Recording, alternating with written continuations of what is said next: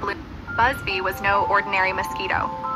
In the heart of a sunlit garden, he hovered amidst vibrant blooms and a gentle summer breeze. He was consumed not by the usual mosquito cravings, but by the rhythm of words that danced in his mind, poetry about the beauty surrounding him.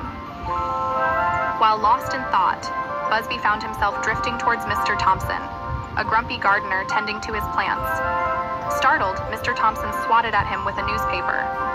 Buzzby darted away just in time, the sudden gust nearly toppling him mid-air.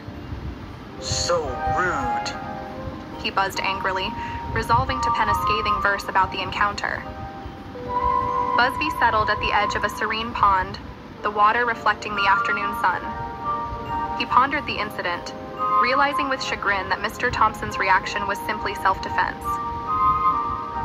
Perhaps not all humans are ill-natured, he mused, as the ripples in the pond calmed his thoughts.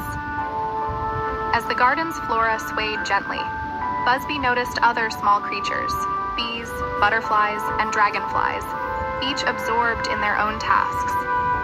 He realized that every creature had a story to tell. This is what poetry is about, he thought, inspired by the harmony and diversity around him.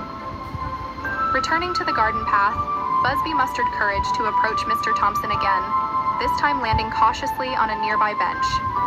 The gardener, noticing his tiny visitor, watched with a mix of curiosity and amusement. You're a bold little fellow, he remarked, his face softening into a smile.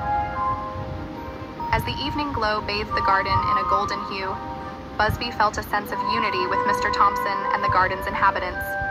He completed his poem, a tribute to the unexpected friendships and shared moments that transcended differences. even the small